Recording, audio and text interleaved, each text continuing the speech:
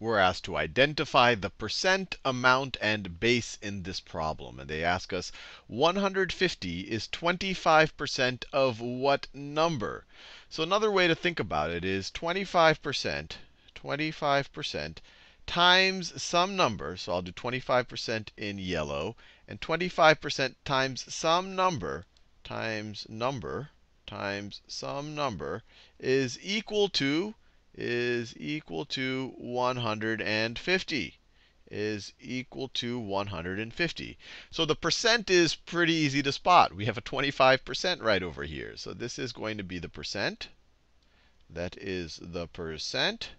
And we're multiplying the percent times some base number. So this right over here is the base. So we have the percent times the base. We have the percent times the base is equal to some amount. Is equal to some amount. And you could try to solve this in your head. This is essentially saying 25% of some number, 25% times some number is equal to 150.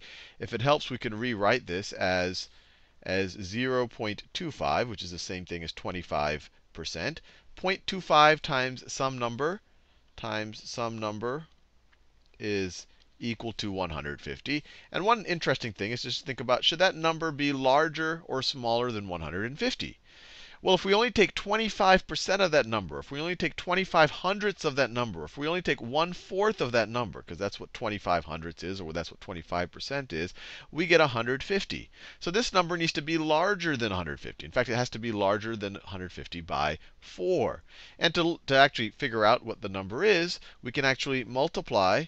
Since this, what's on the left-hand side, is equal to the right-hand side, if we want to solve this, we can multiply both sides by 4.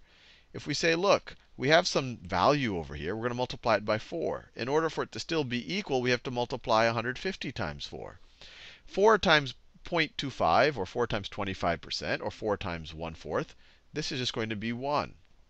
That is just going to be 1. And we're going to get our number is equal to 150 times 4, or it is equal to 600. And that makes sense. 25% of 600 is 150. 1/4 of 600 is 150.